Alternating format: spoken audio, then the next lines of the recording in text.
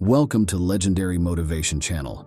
Join us as we listen to some of Neville Goddard's greatest lectures, books, and radio talks, which might never been recorded or released on the internet before until now. Today, we present his remarkable book, No One to Change But Self. In this video, we've utilized AI-enhanced technology to improve the audio quality, featuring the voice of Neville Goddard. We hope you enjoy the content and kindly support us by liking, subscribing, and sharing your thoughts in the comments below. Sit back and enjoy the masterpiece work of one of America's greatest mystics, Neville Goddard. May I take just a minute to clarify what was said last night? A lady felt from what I said last night that I am anti-one nation.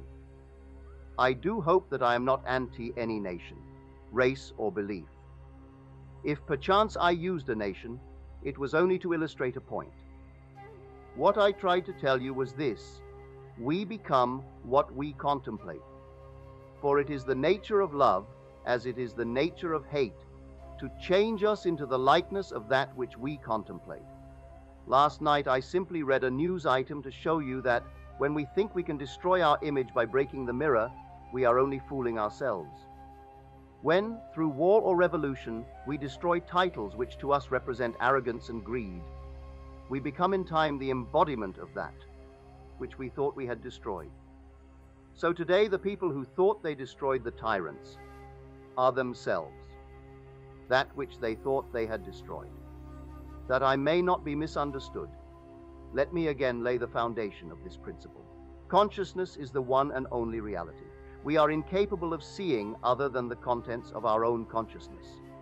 Therefore, hate betrays us in the hour of victory and condemns us to be that which we condemn. All conquest results in an exchange of characteristics, so that conquerors become like the conquered foe. We hate others for the evil which is in ourselves. Races, nations, and religious groups have lived for centuries in intimate hostility, and it is the nature of hatred, as it is the nature of love, to change us into the likeness of that which we contemplate. Nations act toward other nations as their own citizens act toward each other. When slavery exists in a state and that nation attacks another, it is with intent to enslave. When there is a fierce economic competition between citizen and citizen, then in war with another nation, the object of the war is to destroy the trade of the enemy. Wars of domination are brought about by the will of those who within a state are dominant over the fortunes of the rest. We radiate the world that surrounds us by the intensity of our imagination and feeling. But in this third-dimensional world of ours, time beats slowly. And so we do not always observe the relationship of the visible world to our inner nature. Now that is really what I meant. I thought I had said it. That I may not be misunderstood, that is my principle.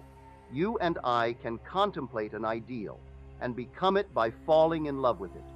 On the other hand, we can contemplate something we heartily dislike, and by condemning it, we will become it. But because of the slowness of time in this three-dimensional world, when we do become what we contemplated, we have forgotten that formerly we set out to worship or destroy it. Tonight's lesson is the capstone of the Bible, so do give me your attention. The most important question asked in the Bible will be found in the 16th chapter of the Gospel of St. Matthew. As you know, all of the Bible stories are your stories. Its characters live only in the mind of man. They have no reference at all to any person who lived in time and space or to any event that ever occurred upon earth. The drama related in Matthew takes place in this manner. Jesus turns to his disciples and asks them, "Whom do men say that I, the Son of Man, am?" Matt 16:13. And they said, "Some say that thou art John the Baptist, some Elias, and others Jeremiah, or one of the prophets." He saith unto them, "But whom say ye that I am?" And Simon Peter answered and said, "Thou art the Christ, the Son of the living God." And Jesus answered and said unto him, "Blessed art thou, Simon Bar-Jonah, for flesh and blood hath not revealed it unto thee, but my Father which is in heaven. And I say also unto thee that thou art Peter, and upon this rock I will build my church. Matt 16:14-18. Jesus turning to his disciples is man turning to his disciplined mind in self-contemplation. You ask yourself the question, whom do men say that I am? In our language, I wonder what men think of me. You answer, some say John come again, some say Elias, others say Jeremiah, and still others, a prophet of old come again. It is very flattering to be told that you are, or that you resemble, the great men of the past. But enlightened reason is not enslaved by public opinion. It is only concerned with the truth, so it asks itself another question. But whom say ye that I am? In other words, who am I? If I am bold enough to assume that I am Christ Jesus, the answer will come back, thou art Christ Jesus. When I can assume it and feel it and boldly live it, I will say to myself, flesh and blood could not have told me this, but my Father which is in heaven revealed it unto me. Then I make this concept of self the rock, on which I establish my church, my world. If ye believe not that I am he, ye shall die in your sins. John 8:24. Because consciousness is the only reality, I must assume that I am already that which I desire to be. If I do not believe that I am already what I want to be, then I remain as I am and die in this limitation. Man is always looking for some prop on which to lean. He is always looking for some excuse to justify failure. This revelation gives man no excuse for failure. His concept of himself is the cause of all the circumstances of his life. All changes must first come from within himself, and if he does not change on the outside, it is because he has not changed within. But man does not like to feel that he is solely responsible for the conditions of his life. From that time, many of his disciples went back and walked no more with him. Then said Jesus unto the 12, Will ye also go away? Then Simon Peter answered him, Lord, to whom shall we go? Thou hast the words of eternal life. John 6:66-68. I may not like what I have just heard, that I must turn to my own consciousness as to the only reality, the only foundation on which all phenomena can be explained. It was easier living when I could blame another. It was much easier living when I could blame society for my ills, or point a finger across the sea and blame another nation. It was easier living when I could blame the weather for the way I feel. But to tell me that I am the cause of all that happens to me, that I am forever molding my world in harmony with my inner nature, that is more than man is willing to accept. If this is true, to whom would I go? If these are the words of eternal life, I must return to them, even though they seem so difficult to digest. When man fully understands this, he knows that public opinion does not matter, for men only tell him who he is. The behavior of men constantly tell me who I have conceived myself to be. If I accept this challenge and begin to live by it, I finally reach the point that is called the great prayer of the Bible. It is related in the 17th chapter of the Gospel of St. John. I have finished the work which thou gavest me to do. John 17:4. And now, O Father, glorify thou me with thine own self, with the glory which I had with thee before the world was. John 17:5. While I was with them in the world, I kept them in thy name. Those that thou gavest me I have kept, and none of them is lost, but the son of perdition. John 17:12. It is impossible for anything to be lost. In this divine economy, nothing can be lost. It cannot even pass away. The little flower which has bloomed once blooms forever. It is invisible to you here with your limited focus, but it blooms forever in the larger dimension of your being, and tomorrow you will encounter it. All that thou gavest me, I have kept in thy name, and none have I lost save the son of perdition. The son of perdition means simply the belief in loss. Son is a concept, an idea. Perdido is loss. I have only truly lost the concept of loss, for nothing can be lost. I can descend from the sphere where the thing itself now lives, and as I descend in consciousness to a lower level within myself, it passes from my world. I say, I have lost my health. I have lost my wealth. I have lost my standing in the community. I have lost faith. I have lost 1,000 things. But the things in themselves, having once been real in my world, can never cease to be. They never become unreal with the passage of time. I, by my descent in consciousness to a lower level, cause these things to disappear from my sight, and I say, they have gone. They are finished as far as my world goes.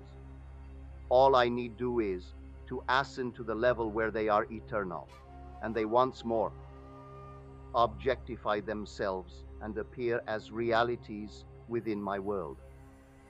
The crux of the whole 17th chapter of the Gospel of St. John is found in the 19th verse.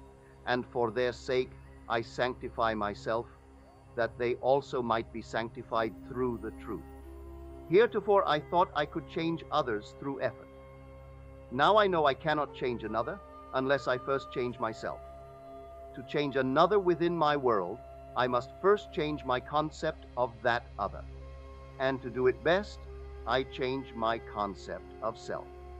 For it was the concept I held of self that made me see others as I did. Had I a noble, dignified concept of myself, I never could have seen the unlovely in others. Instead of trying to change others through argument and force, let me but ascend in consciousness to a higher level, and I will automatically change others by changing self. There is no one to change but self. That self is simply your awareness, your consciousness, and the world in which it lives is determined by the concept you hold of self. It is to consciousness that we must turn as to the only reality. For there is no clear conception of the origin of phenomena, except that consciousness is all and all is consciousness. You need no helper to bring you what you seek. Do not for 1 second believe that I am advocating escape from reality when I ask you to simply assume you are now the man or the lady that you want to be. If you and I could feel what it would be like were we now that which we want to be, and live in this mental atmosphere as though it were real, then, in a way we do not know, our assumption would harden into fact. This is all we need do in order to ascend to the level where our assumption is already an objective, concrete reality. I need change no man. I sanctify myself, and in so doing I sanctify others. To the pure all things are pure. There is nothing unclean of itself. But to him that esteemeth anything to be unclean, to him it is unclean. Rom. 14:14. There is nothing in itself unclean, but you, by your concept of self, see things either clean or unclean. I and my Father are one. John 10:30. If I do not the works of my Father, believe me not. But if I do, though ye believe not me, believe the works, that ye may know and believe that the Father is in me, and I in him. John 10:37-38. He made himself one with God, and thought it not strange or robbery to do the works of God. You always bear fruit in harmony with what you are. It is the most natural thing in the world for a pear tree to bear pears, an apple tree to bear apples, and for man to mold the circumstances of his life in harmony with his inner nature. I am the vine, ye are the branches. John 15:5. A branch has no life save it be rooted in the vine. All I need do to change the fruit is to change the vine. You have no life in my world save that I am conscious of you. You are rooted in me, and, like fruit, you bear witness of the vine that I am. There is no reality in the world other than your consciousness. Although you may now seem to be what you do not want to be, all you need do to change it, and to prove the change by circumstances in your world, is to quietly assume that you are that which you now want to be, and in a way you do not know you will become it. There is no other way to change this world. I am the way. My I am-ness, my consciousness, is the way by which I change my world. As I change my concept of self, I change my world. When men and women help or hinder us, they only play the part that we, by our concept of self, wrote for them, and they play it automatically. They must play the parts they are playing because we are what we are. You will change the world only when you become the embodiment of that which you want the world to be. You have but one gift in this world that is truly yours to give, and that is yourself. Unless you yourself are that which you want the world to be, you will never see it in this world. Except ye believe not that I am he, ye shall die in your sins. John 8:24. Do you know that no two in this room live in the same world? We are going home to different worlds tonight. We close our doors on entirely different worlds. We rise tomorrow and go to work, where we meet each other and meet others, but we live in different mental worlds, different physical worlds. I can only give what I am. I have no other gift to give. If I want the world to be perfect, and who does not, I have failed only because I did not know that I could never see it perfect until I myself become perfect. If I am not perfect, I cannot see perfection. But the day that I become it, I beautify my world because I see it through my own eyes. Unto the pure, all things are pure. Titus 1:15. No two here can tell me that you have heard the same message any one night. The one thing that you must do is hear what I say through that which you are. It must be filtered through your prejudices, your superstitions, and your concept of self. Whatever you are, it must come through that, and be colored by what you are. If you are disturbed, and you would like me to be something other than what I appear to be, then you must be that which you want me to be. We must become the thing that we want others to be, or we will never see them be it. Your consciousness, my consciousness, is the only true foundation in the world. This is that which is called Peter in the Bible, not a man. This faithfulness that cannot turn to anyone, that cannot be flattered. When you are told by men, you are John come again. That is very flattering to be told, you are John the Baptist come again, or the great prophet Elias, or Jeremiah. Then I deafen my ears to this very flattering little bit of news men would give me, and I ask myself, but honestly, who am I? If I can deny the limitations of my birth, my environment, and the belief that I am but an extension of my family tree, and feel within myself that I am Christ, and sustain this assumption until it takes a central place and forms the habitual center of my energy, I will do the works attributed to Jesus. Without thought or effort, I will mold a world in harmony with that perfection which I have assumed and feel springing within me. When I open the eyes of the blind, unstop the ears of the deaf, give joy for mourning and beauty for ashes, then and only then have I truly established this vine deep within. That is what I would automatically do were I truly conscious of being Christ. It is said of this presence, he proved that he was Christ by his works. Our ordinary alterations of consciousness, as we pass from one state to another, are not transformations, because each of them is so rapidly succeeded by another in the reverse direction. But whenever our assumption grows so stable as to definitely expel its rivals, then that central habitual concept defines our character and is a true transformation. Jesus, or enlightened reason, saw nothing unclean in the woman taken in adultery. He said to her, "Hath no man condemned thee?" John 8:10. She said, "No man, Lord." And Jesus said unto her, "Neither do I condemn thee. Go and sin no more." John 8:11. No matter what is brought before the presence of beauty, it sees only beauty. Jesus was so completely identified with the lovely that he was incapable of seeing the unlovely. When you and I really become conscious of being Christ, we too will straighten the arms of the withered and resurrect the dead hopes of men. We will do all the things that we could not do when we felt ourselves limited by our family tree. It is a bold step and should not be taken lightly, because to do it is to die. John, the man of 3 dimensions, is beheaded, or loses his 3-dimensional focus, that Jesus, the 4th-dimensional self, may live. Any enlargement of our concept of self involves a somewhat painful parting with strongly rooted hereditary conceptions. The ligaments are strong that hold us in the womb of conventional limitations. All that you formerly believed, you no longer believe. You know now that there is no power outside of your own consciousness. Therefore, you cannot turn to anyone outside of self. You have no ears for the suggestion that something else has power in it. You know the only reality is God, and God is your own consciousness. There is no other God.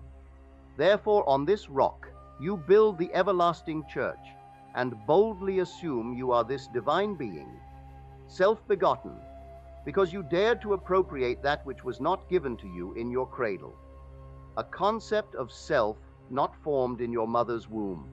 A concept of self conceived outside of the offices of man. The story is beautifully told us in the Bible, using the 2 sons of Abraham. One, the blessed, Isaac, born outside of the offices of man, and the other, Ishmael, born in bondage. Sarah was much too old to beget a child, so her husband Abraham went in unto the bondservant Hagar, the pilgrim, and she conceived of the old man and bore him a son called Ishmael. Ishmael's hand was against every man, and every man's hand against him. Every child born of woman is born into bondage, born into all that his environment represents, regardless of whether it be the throne of England, the White House, or any great place in the world. Every child born of woman is personified as this Ishmael, the child of Hagar. But asleep in every child is the blessed Isaac, who is born outside of the offices of man and is born through faith alone. This second child has no earthly father. He is self-begotten. What is the second birth? I find myself, man. I cannot go back into my mother's womb, and yet I must be born a second time. Except a man be born again, he cannot enter the kingdom of God. John 3:3. I quietly appropriate that which no man can give me, no woman can give me. I dare to assume that I am God. This must be of faith. This must be of promise. Then I become the blessed. I become Isaac. As I begin to do the things that only this presence could do, I know that I am born out of the limitations of Ishmael, and I have become heir to the kingdom. Ishmael could not inherit anything, although his father was Abraham, or God. Ishmael did not have both parents of the godly. His mother was Hagar, the bondwoman, and so he could not partake of his father's estate. You are Abraham and Sarah, and contained within your own consciousness there is one waiting for recognition. In the Old Testament it is called Isaac, and in the New Testament it is called Jesus, and it is born without the aid of man. No man can tell you that you are Christ Jesus. No man can tell you and convince you that you are God. You must toy with the idea and wonder what it would be like to be God. No clear conception of the origin of phenomena is possible, except that consciousness is all and all is consciousness. Nothing can be evolved from man that was not potentially involved in his nature. The ideal we serve and hope to attain could never be evolved from us were it not potentially involved in our nature. Let me now retell and emphasize an experience of mine printed by me 2 years ago under the title The Search. I think it will help you to understand this law of consciousness and show you that you have no one to change but self, for you are incapable of seeing other than the contents of your own consciousness. Once, in an idle interval at sea, I meditated on the perfect state and wondered what I would be were I of too pure eyes to behold iniquity, if to me all things were pure, and were I without condemnation. As I became lost in this fiery brooding, I found myself lifted above the dark environment of the senses. So intense was feeling, I felt myself a being of fire, dwelling in a body of air. Voices, as from a heavenly chorus, with the exaltation of those who had been conquerors in a conflict with death, were singing, "He is risen, He is risen." And intuitively I knew they meant me. Then I seemed to be walking in the night. I soon came upon a scene that might have been the ancient pool of Bethesda, for in this place lay a great multitude of impotent folk, blind, halt, withered, waiting not for the moving of the water, as of tradition, but waiting for me. As I came near, without thought or effort on my part, they were one after the other, molded as by the magician of the beautiful. Eyes, hands, feet, all missing members, were drawn from some invisible reservoir and molded in harmony with that perfection which I felt springing within me. When all were made perfect, the chorus exulted, "It is finished." I know this vision was the result of my intense meditation upon the idea of perfection, for my meditations invariably bring about union with the state contemplated. I had been so completely absorbed within the idea that for a while I had become what I contemplated, and the high purpose with which I had for that moment identified myself drew the companionship of high things and fashioned the vision in harmony with my inner nature. The ideal with which we are united works by association of ideas to awaken 1,000 moods to create a drama in keeping with the central idea. My mystical experiences have convinced me that there is no way to bring about the perfection we seek other than by the transformation of ourselves. As soon as we succeed in transforming ourselves, the world will melt magically before our eyes and reshape itself in harmony with that which our transformation affirms. We fashion the world that surrounds us by the intensity of our imagination and feeling, and we illuminate or darken our lives by the concepts we hold of ourselves. Nothing is more important to us than our conception of ourselves, and especially is true of our concept of the deep, dimensionally greater one within use. Those that help or hinder us, whether they know it or not, are the servants of that law which shapes outward circumstances in harmony with our inner nature. It is our conception of ourselves which frees or constrains us, though it may use material agencies to achieve its purpose. Because life molds the outer world to reflect the inner arrangement of our minds, there is no way of bringing about the outer perfection we seek other than by the transformation of ourselves. No help cometh from without. The hills to which we lift our eyes are those of an inner range. It is thus to our own consciousness that we must turn as to the only reality, the only foundation on which all phenomena can be explained. We can rely absolutely on the justice of this law to give us only that which is of the nature of ourselves.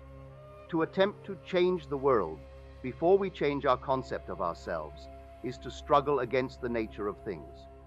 There can be no outer change until there is first an inner change. As within, so without.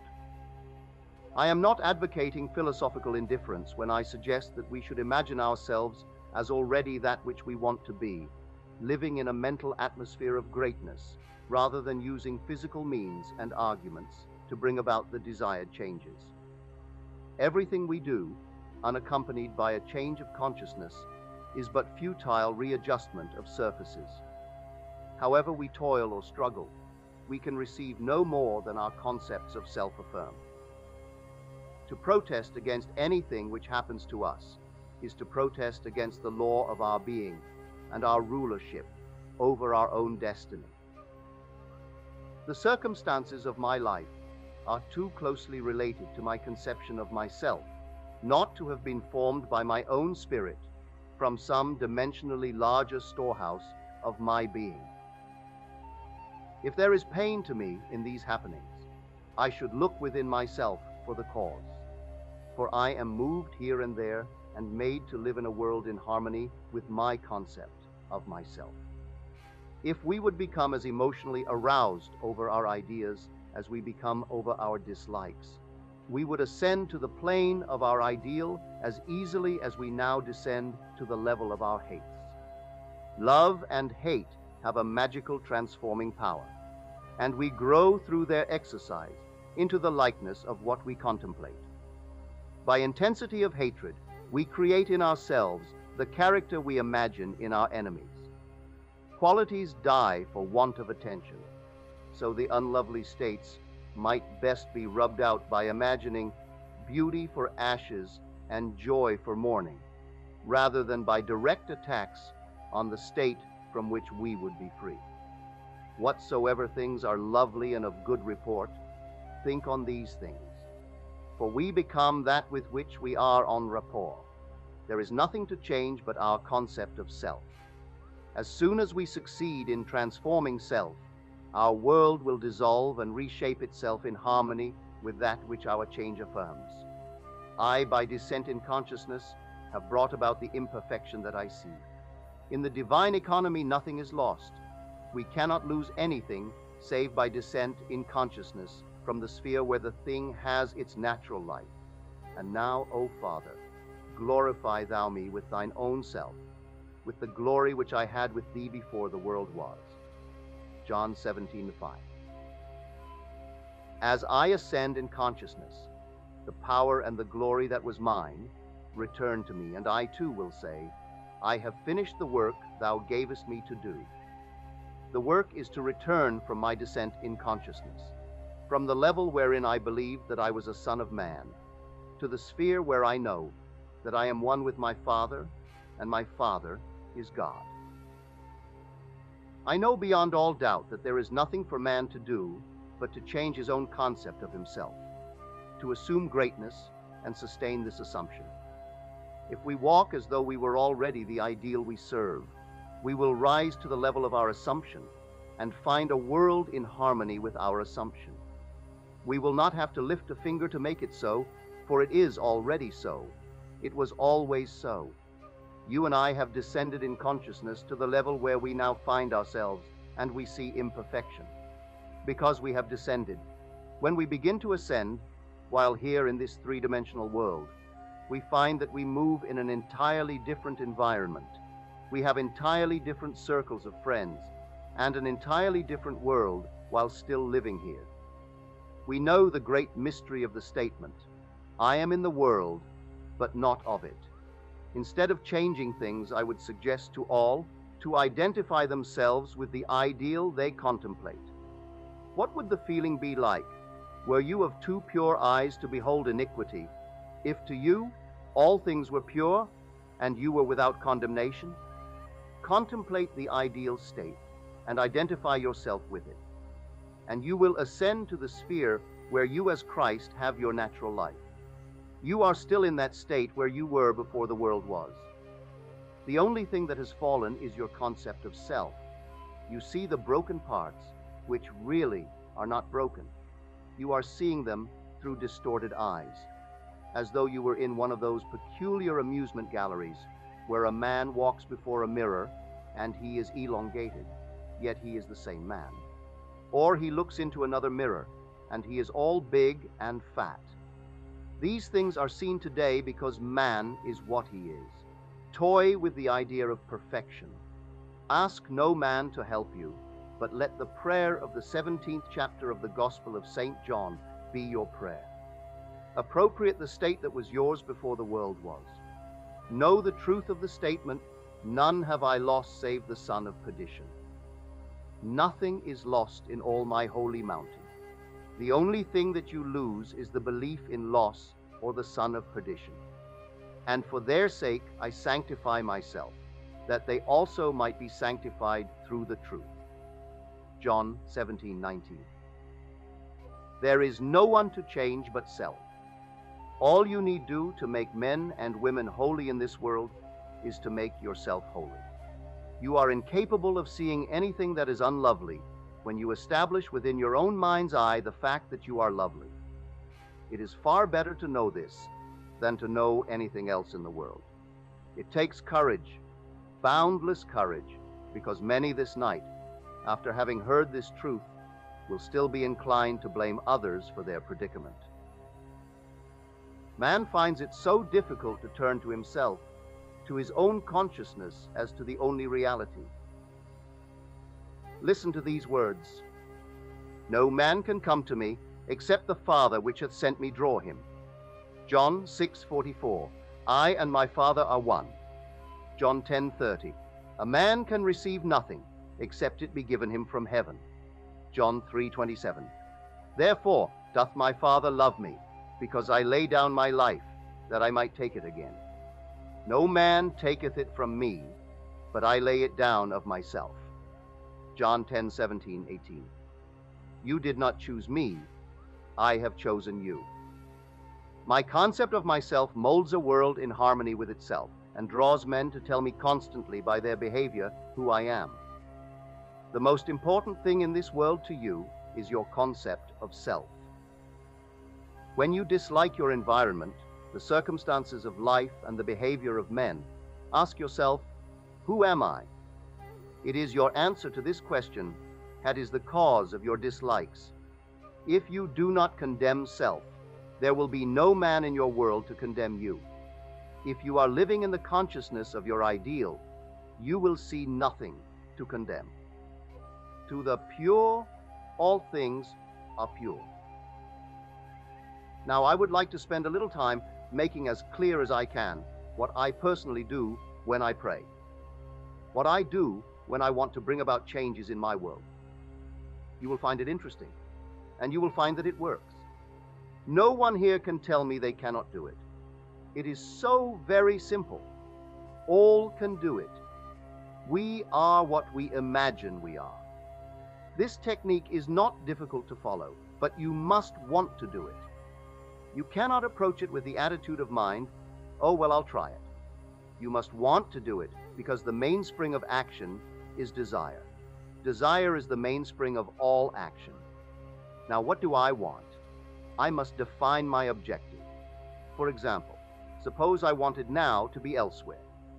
This very moment, I really desire to be elsewhere. I need not go through the door. I need not sit down.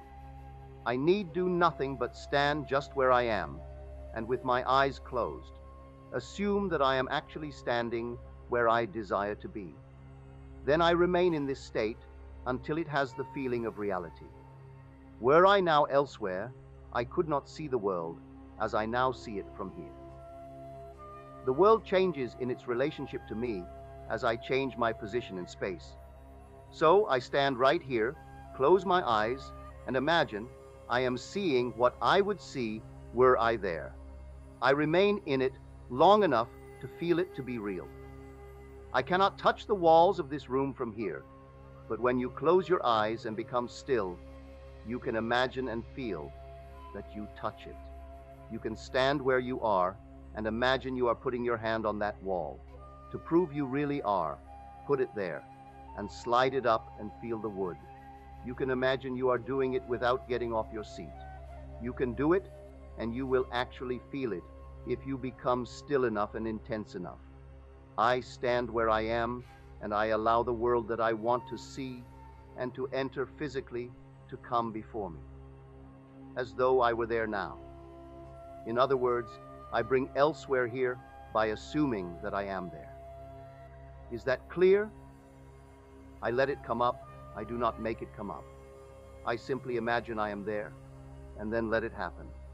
If I want a physical presence, I imagine he is standing here, and I touch him. All through the Bible, I find these suggestions. He placed his hands upon them. He touched them. If you want to comfort someone, what is the automatic feeling? To put your hand on them, you cannot resist it. You meet a friend and the hand goes out automatically. You either shake hands or put your hand on his shoulder. Suppose you were now to meet a friend that you have not seen for a year, and he is a friend of whom you are very fond. What would you do? You would embrace him wouldn't you? Or you would put your hand upon him. In your imagination, bring him close enough to put your hand upon him and feel him to be solidly real. Restrict the action to just that. You will be amazed at what happens. From then on, things begin to move. Your dimensionally greater self will inspire, in all, the ideas and actions necessary to bring you into physical contact. It works that way. Every day I put myself into the drowsy state. It is a very easy thing to do. But habit is a strange thing in man's world. It is not law, but habit acts as though it were the most compelling law in the world. We are creatures of habit. If you create an interval every day into which you put yourself into the drowsy state, say at 3 o'clock in the afternoon, do you know at that moment every day you will feel drowsy? You try it for 1 week and see if I am not right. You sit down for the purpose of creating a state akin to sleep, as though you were sleepy, but do not push the drowsiness too far, just far enough to relax and leave you in control of the direction of your thoughts. You try it for 1 week, and every day at that hour, no matter what you are doing, you will hardly be able to keep your eyes open. If you know the hour when you will be free, you can create it. I would not suggest that you do it lightly, because you will feel very, very sleepy, and you may not want to. I have another way of praying. In this case, I always sit down and I find the most comfortable armchair imaginable, or I lie flat on my back and relax completely. Make yourself comfortable. You must not be in any position where the body is distressed. Always put yourself into a position where you have the greatest ease. That is the first stage. To know what you want is the start of prayer. Secondly, you construct in your mind's eye one single little event, which implies that you have realized your desire. I always let my mind roam on many things that could follow the answered prayer, and I single out one that is most likely to follow the fulfillment of my desire. One simple little thing, like the shaking of a hand, embracing a person, the receiving of a letter, the writing of a check, or whatever would imply the fulfillment of your desire. After you have decided on the action which implies that your desire has been realized, then sit in your nice comfortable chair or lie flat on your back. Close your eyes for the simple reason it helps to induce this state that borders on sleep. The minute you feel this lovely drowsy state, or the feeling of gathered togetherness, wherein you feel, I could move if I wanted to, but I do not want to. I could open my eyes if I wanted to, but I do not want to. When you get that feeling, you can be quite sure that you are in the perfect state to pray successfully. In this feeling, it is easy to touch anything in this world. You take the simple little restricted action, which implies fulfillment of your prayer, and you feel it or you enact it. Whatever it is, you enter into the action as though you were an actor in the part. You do not sit back and visualize yourself doing it. You do it. With the body immobilized, you imagine that the greater you inside the physical body is coming out of it, and that you are actually performing the proposed action. If you are going to walk, you imagine that you are walking. Do not see yourself walk, feel that you are walking. If you are going to climb stairs, feel that you are climbing the stairs. Do not visualize yourself doing it, feel yourself doing it. If you are going to shake a man's hand, do not visualize yourself shaking his hand. Imagine your friend is standing before you and shake his hand. But leave your physical hands immobilized and imagine that your greater hand, which is your imaginary hand, is actually shaking his hand. All you need do is to imagine that you are doing it. You are stretched out in time, and what you are doing, which seems to be a controlled daydream, is an actual act in the greater dimension of your being. You are actually encountering an event fourth dimensionally before you encounter it here in the 3 dimensions of space, and you do not have to raise a finger to bring that state to pass. My third way of praying is simply to feel thankful. If I want something, either for myself or another, I immobilize the physical body, then I produce the state akin to sleep, and in that state just feel happy, feel thankful, which thankfulness implies realization of what I want. I assume the feeling of the wish fulfilled, and with my mind dominated by this single sensation, I go to sleep. I need do nothing to make it so, because it is so. My feeling of the wish fulfilled implies it is done. All these techniques you can use and change them to fit your temperament. But I must emphasize the necessity of inducing the drowsy state where you can become attentive without effort. A single sensation dominates the mind, if you pray successfully. What would I feel like now were I what I want to be? When I know what the feeling would be like, I then close my eyes and lose myself in that single sensation, and my dimensionally greater self then builds a bridge of incident to lead me from this present moment to the fulfillment of my mood. That is all you need do. But people have a habit of slighting the importance of simple things. We are creatures of habit, and we are slowly learning to relinquish our previous concepts. But the things we formerly lived by still in some way influence our behavior. Here is a story from the Bible that illustrates my point. It is recorded that Jesus told his disciples to go to the crossroads, and there they would find a colt, a young colt not yet ridden by a man. To bring the colt to him, and if any man ask, "Why do you take this colt?" say, "The Lord has need of it." They went to the crossroads and found the colt and did exactly as they were told.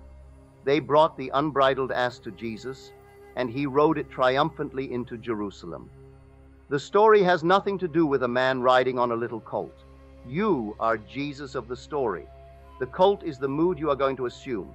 That is the living animal not yet ridden by you. What would the feeling be like were you to realize your desire? A new feeling, like a young colt, is a very difficult thing to ride unless you ride him with a disciplined mind. If I do not remain faithful to the mood, the young colt throws me off. Every time you become conscious that you are not faithful to this mood, you have been thrown from the colt. Discipline your mind that you may remain faithful to a high mood and ride it triumphantly into Jerusalem, which is fulfillment or the city of peace. This story precedes the feast of the Passover. If we would pass from our present state into that of our ideal, we must assume that we are already that which we desire to be and remain faithful to our assumption, for we must keep a high mood if we would walk with the highest. A fixed attitude of mind, a feeling that it is done, will make it so. If I walk as though it were, but every once in a while I look to see if it really is, then I fall off my mood or colt. If I would suspend judgment like Peter, I could walk on the water. Peter starts walking on the water, and then he begins to look unto his own understanding, and he begins to go down. The voice said, "Look up, Peter." Peter looks up, and he rises again and continues walking on the water. Instead of looking down to see if this thing is really going to harden into fact, you simply know that it is already so. Sustain that mood, and you will ride the unbridled colt into the city of Jerusalem. All of us must learn to ride the animal straight in to Jerusalem, unassisted by a man. You do not need another to help you. The strange thing is that as we keep the high mood and do not fall, others cushion the blows. They spread the palm leaves before me to cushion my journey. I do not have to be concerned. The shocks will be softened as I move into the fulfillment of my desire. My high mood awakens in others the ideas and actions which tend towards the embodiment of my mood. If you walk faithful to a high mood, there will be no opposition and no competition. The test of a teacher or a teaching is to be found in the faithfulness of the taught. I am leaving here on Sunday night. Do remain faithful to this instruction. If you look for causes outside the consciousness of man, then I have not convinced you of the reality of consciousness. If you look for excuses for failure, you will always find them, for you find what you seek. If you seek an excuse for failure, you will find it in the stars, in the numbers, in the teacup, or most any place. The excuse will not be there, but you will find it to justify your failure. Successful business and professional men and women know that this law works. You will not find it in gossip groups, but you will find it in courageous hearts. Man's eternal journey is for one purpose: to reveal the Father. He comes to make visible his Father, and his Father is made visible in all the lovely things of this world. All the things that are lovely, that are of good report, ride these things and have no time for the unlovely in this world, regardless of what it is. Remain faithful to the knowledge that your consciousness, your I amness, your awareness of being aware of the only reality. It is the rock on which all phenomena can be explained. There is no explanation outside of that. I know of no clear conception of the origin of phenomena, save that consciousness is all and all is consciousness. That which you seek is already housed within you. Were it not now within you, eternity could not evolve it. No time stretch would be long enough to evolve what is not potentially involved in you. You simply let it into being by assuming that it is already visible in your world and remaining faithful to your assumption. It will harden into fact. Your Father has unnumbered ways of revealing your assumption. Fix this in your mind and always remember: an assumption, though false, if sustained, will harden into fact. You and your Father are one, and your Father is everything that was, is, and will be. Therefore, that which you seek you already are. It can never be so far off as even to be near, for nearness implies separation. The great Pascal said, "You never would have sought me had you not already found me. What you now desire you already have, and you seek it only because you have already found it. You found it in the form of desire. It is just as real in the form of desire as it is going to be to your bodily organs. You are already that which you seek, and you have no one to change but self in order to express it." Hope you enjoy the lecture. Now we move to Q&A section. Question: does not the thought that creation is finished rob one of his initiative?